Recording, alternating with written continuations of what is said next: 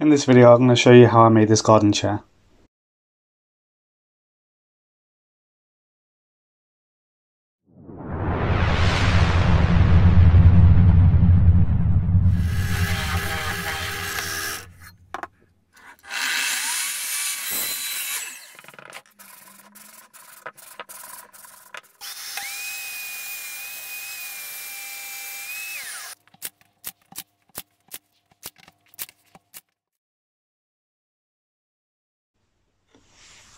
So to start off with, I'll be using some treated 2x4 timber. This is ready available timber that you can get from most DIY stores, and I chose to use treated timber just so it can last a bit longer outdoors. You can see I'm using a miter saw to make all the cuts, but you can actually do this by hand or even using a circular saw. I'm just putting down some tape to show you the measurements. There will be some plans separately added in the link below. And basically what I'm doing here is making a square which is 18 inches by 22 inches for the actual seat, and then the frame is then built around this. You don't need to use a nail gun here. I chose to just use a nail gun just to hold everything in place before I decided to then screw all the pieces together. I use lots of glue and long enough screws to be able to get them nice and tight, and the screws I'm using are decking screws. One, because they're suitable for outdoors, and secondly, the head of the actual screw is very small, so they kind of sink in and it's not very visible. The decking screws have a sort of a square shaped bit, so that came with the pack, but you could use any screw really. This is just what I had available. Moving on off camera, I cut up all the leg pieces. Again, the dimensions and the plans will be to the plans I use will be linked below. But you can see the first piece is 27 inches, and the other one is 23.5 with certain angles and 15-degree angles either side, and finally 22 inches. Here I'm using the wall of my workshop to give me a straight line to work against, and I'm using a square to make sure that the pieces are perfectly 90 degrees to each other. And then you'll see how I then angled the back leg at 15 degrees to give me the right angle for the position to be.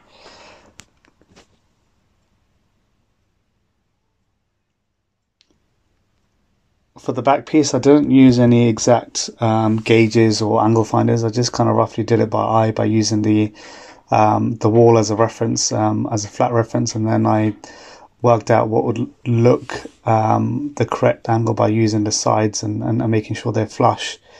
And then I marked and put some glue in place and just screwed down, holding that piece in place.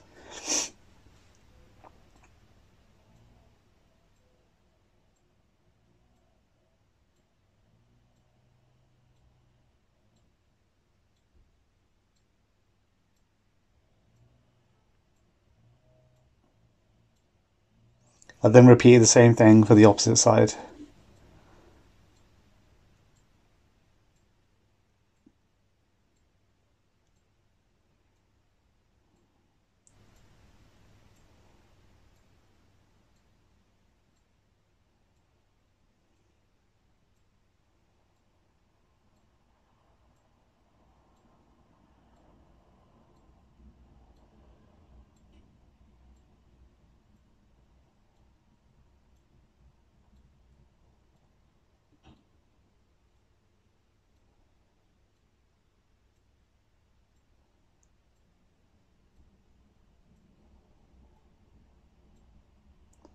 So moving on now, I'm using one of the leg pieces I did, and I'm just marking the distance I wanted from the floor. This particular chair I designed to be slightly higher up because it was going to be for an elderly person, so I did want it a little bit higher than usual. But again, the measurements are in the plans. If you want to adjust the height now, this would be the ideal time to adjust your height to have it a little bit higher or lower, depending on your preference. And then I just position the square in the right position, using a couple of nails and screws to just hold everything in place. And then after this, I then screwed the other side of the leg in the exact same manner.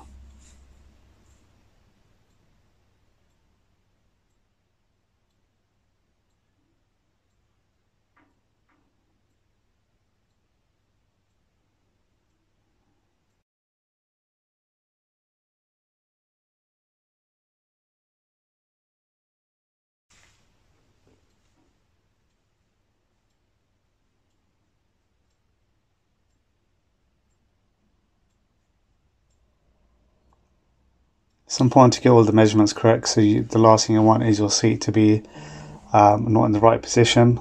So just take your time and make the correct measurements before screwing down.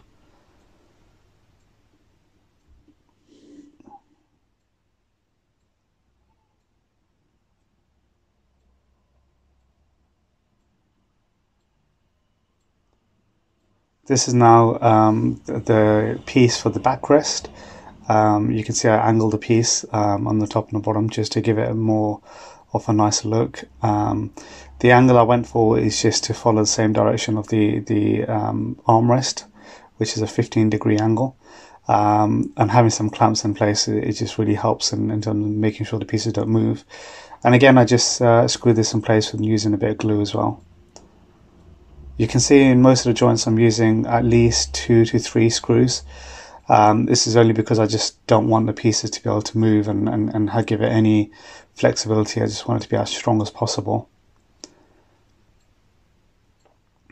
And we just repeat the same thing for the other side.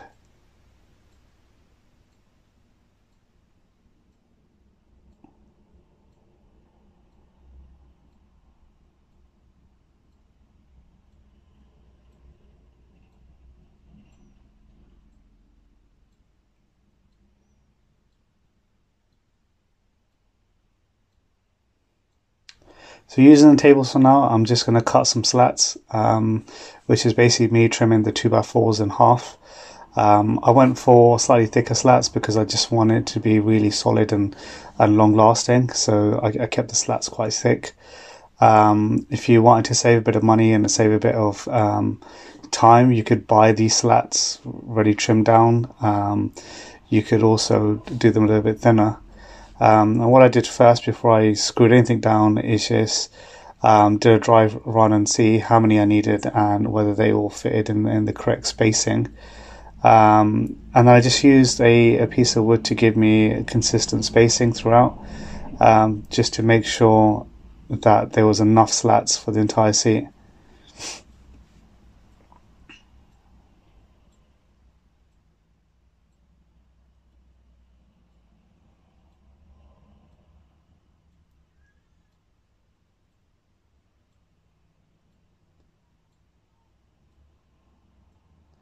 And again, here I'm just trimming down some pieces to create some more slats. This is for the back of the seat. And in the exact same manner, I just trimmed them in half all the way down, just to give me enough slats.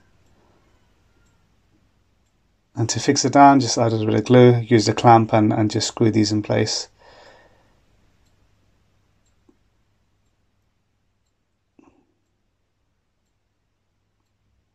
I use the same spacing I used on the seat with the back of the rest as well, just to keep it more consistent and to look evenly and uniform.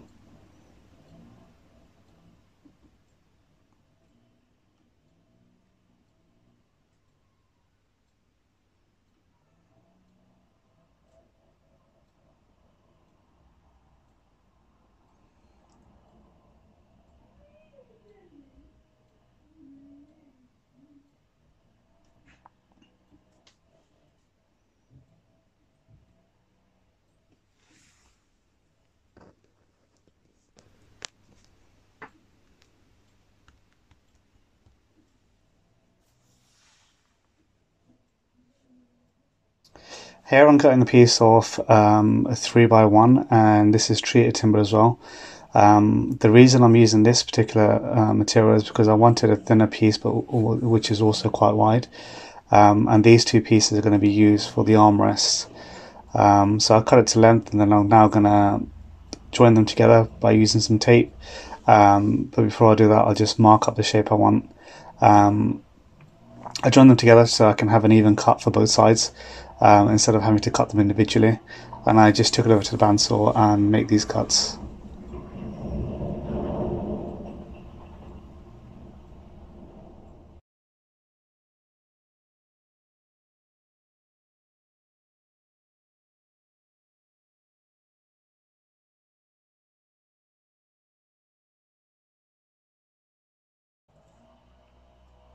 Again, same method, use some wood glue and some screws to hold this down.